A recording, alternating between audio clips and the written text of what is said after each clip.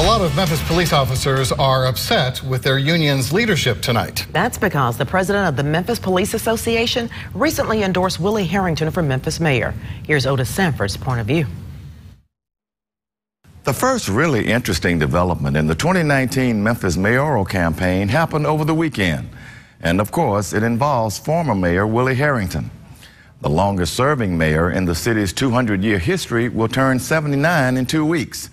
But he appears ready to run a serious and vigorous campaign to return to City Hall. And he drew an impressive crowd last weekend at the official opening of his campaign headquarters. But it was the presence of Memphis Police Association President Mike Williams that is keeping the story alive.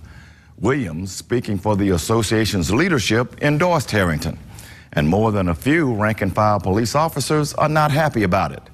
Some of them took to Facebook to blast the move by Williams, to the point where Williams posted his own Facebook video pleading with his members not to use social media to criticize the endorsement. What makes this interesting is the fact that the police union and its membership are not on the same page about the next mayor.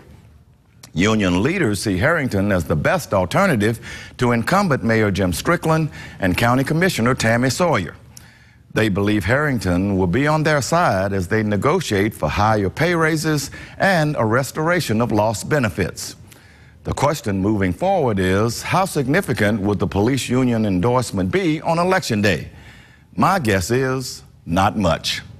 And that's my point of view. I'm Otis Sanford for Local 24 News.